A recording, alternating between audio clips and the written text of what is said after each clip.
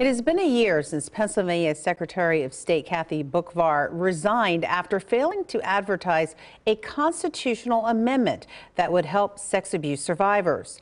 A crushing blow to victims who feel abused by the system. As Dennis Owens reports, their wait for justice continues.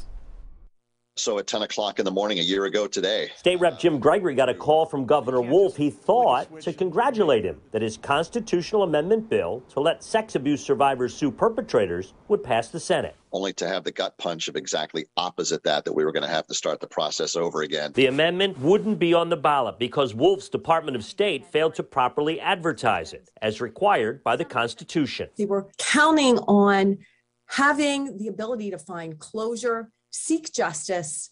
They were failed. In response, lawmakers proposed several bills in the past year. One would make the legislature responsible for writing and advertising ballot questions. Senator Kristen Phillips-Hill's bill would create an online tracker so the public could monitor the amendment process. It will prevent failure in the future.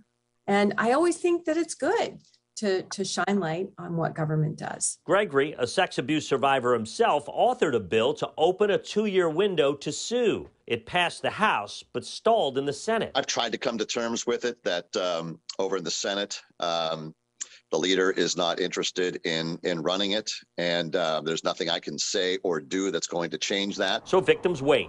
A constitutional amendment do-over is on track to appear on the ballot in the spring of 2023. Gregory is confident that Pennsylvanians will support it if given the chance, but understandably, he's cautiously optimistic. There are forces that do not want to see this happen, and those forces will continue to work to try to keep it from happening. The Department of State has said it has changed its internal policies and procedures so that a similar botched amendment can never happen again.